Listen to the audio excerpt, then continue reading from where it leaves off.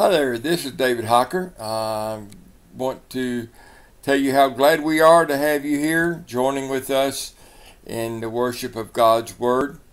This service is being led on behalf of the Morgantown and Point Pleasant Cumberland Presbyterian churches, and we hope that you can tune in each Sunday. We will, next Sunday on Father's Day, be gathering together for the first time in the sanctuaries there, and so we invite you to come and celebrate Father's Day with us, and children and neighbors. If you want to come and help celebrate Father's Day with us, our Sunday school is at 10 and our worship is at 11, and we just hope that you can be there and be with us then. Our scripture this morning comes from several different places. But first of all, we want to go to Matthew chapter 22, verses 36 through 40. I'm going to be reading out of the New NIV version. Teacher, which is the greatest commandment in the law? Jesus replied, Love the Lord your God with all your heart, with all your soul, and with all your mind. This is the first and greatest commandment. And the second is like it. Love your neighbor as yourself. Worry is inconsistent with our faith in God and therefore unreasonable as well as sinful, says John MacArthur in his commentary on the New Testament. Let's go to the Lord in prayer.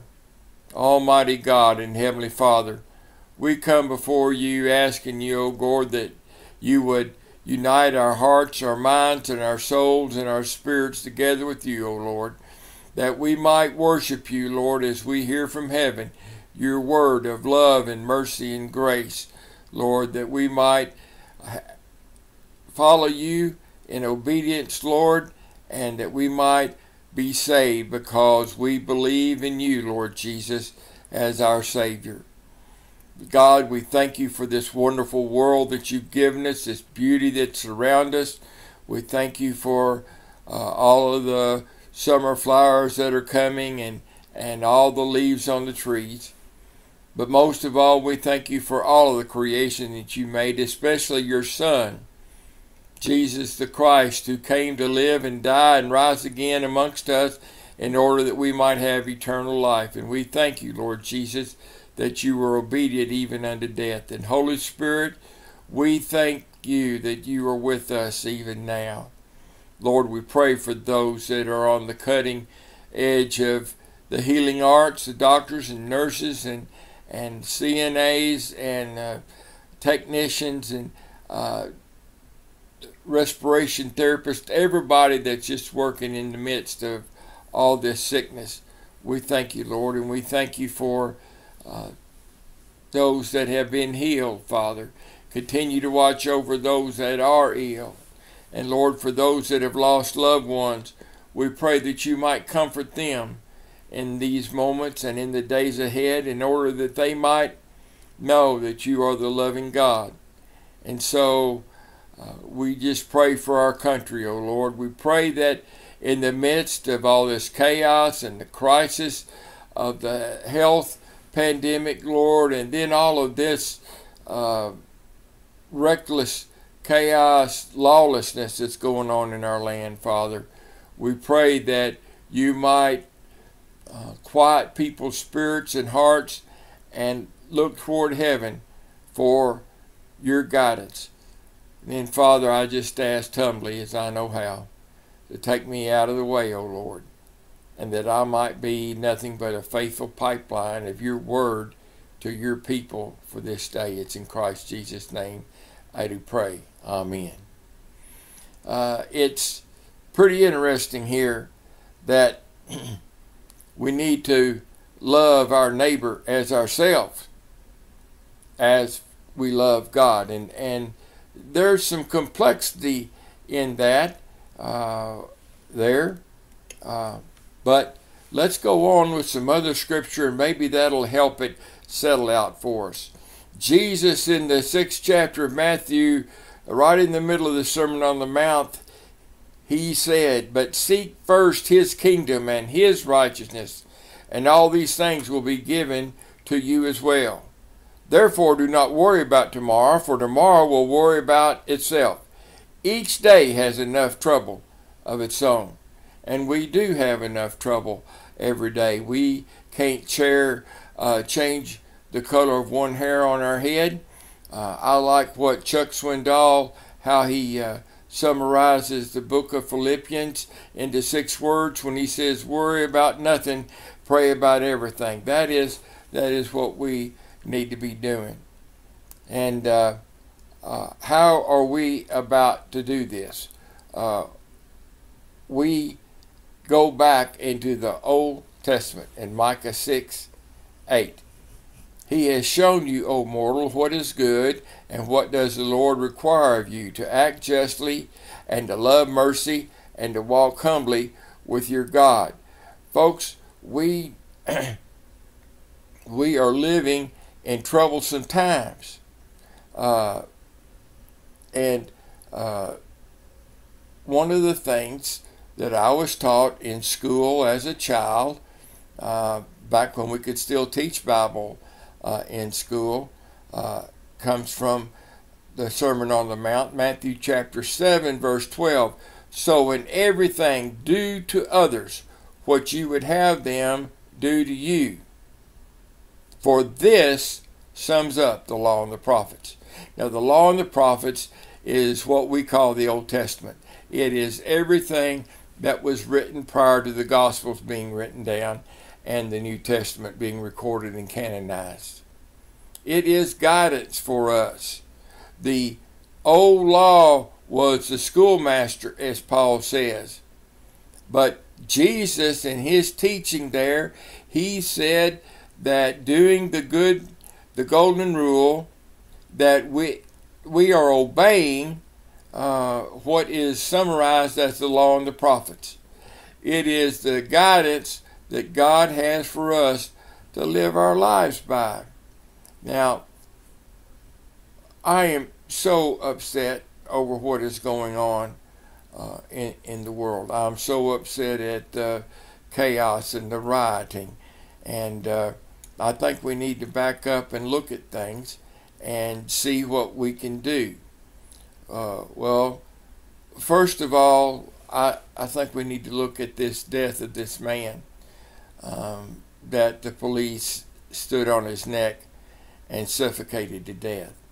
There is no way that is just in anybody's mind. That is a person, I'm not saying he was innocent of all wrongdoing, but he did not appear to be resisting arrest, and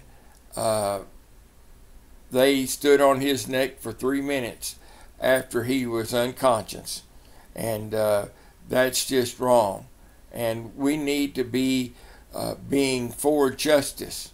Now, one of the things when I was rearing my children was they would be confronted with something and they'd say, well, I didn't do anything.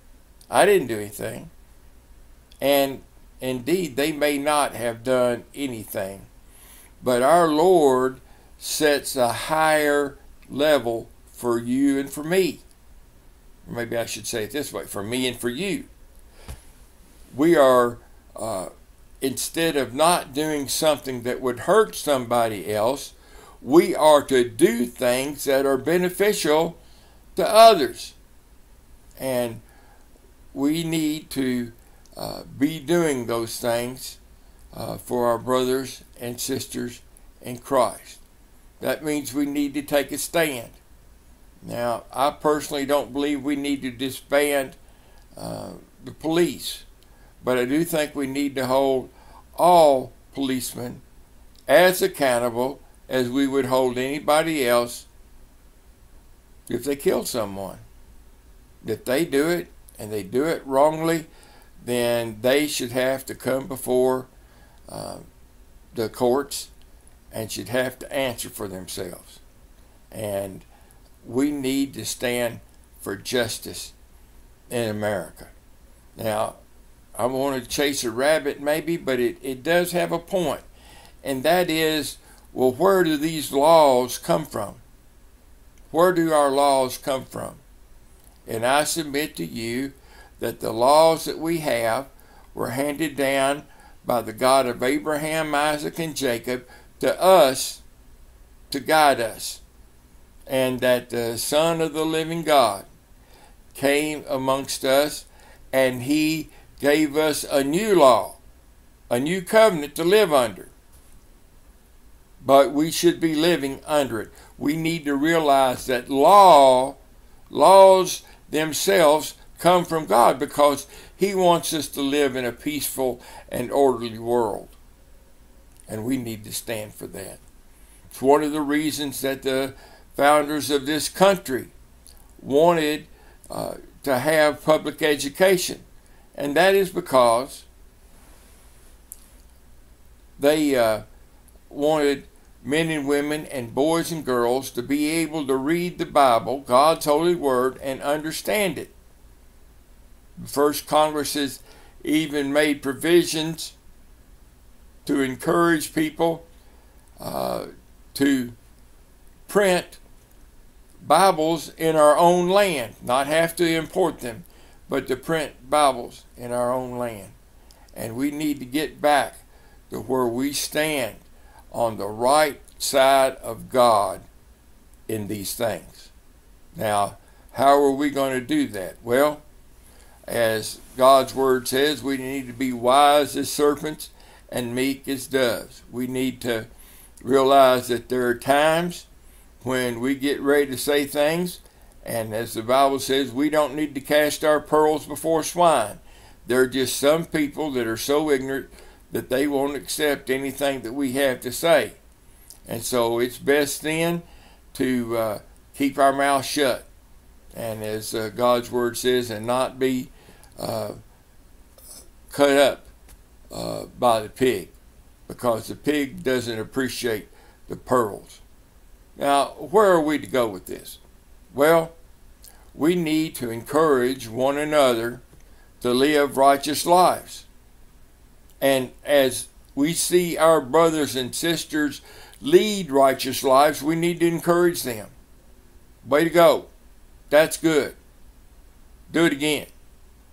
And we need to stand up with those that are leading the legal fights for those that have been abused. And we need to partner with them and say, we want to help. We want this to be right. We want our children, men and women and boys and girls, to grow up and be reared to where we love everybody. Now, that doesn't mean it's always going to be returned to us. And in those cases, we want to make sure that the laws are obeyed. And if the laws are not obeyed, we want to see that there is justice. Justice to protect us and others. Now, again, certainly what happened in Minnesota was not justice for anybody. And we need to be able to revisit that. We need to be able to call our people into question. And it's not just the police. It's the other people. We need to make people stand and deliver and live righteous lives so that we might be able to live in peace and harmony. God wants us to love one another. He came to live and die and rise again in order that we might have eternal life. He came that we might have life and life more abundantly. And I believe that means life peacefully. And if we're going to do that, we have got to be a nation that lives under laws. Let us go to the Lord in prayer. Oh God in heaven, I feel so unworthy this day, but I am glad that I can proclaim your goodness to a lost and dying world, that we just have to run to you, crying out, asking you to be our Savior, repenting of our sins, and following you in obedience and in truth. Lord, we do pray for our land. Father, help us to have peace. Help us to love one another. Help us to guide our families in doing the right things. And Lord, we're going to be sure to give you the glory and the honor and the praise. It's in Christ Jesus' name I do pray. Amen. See you next week.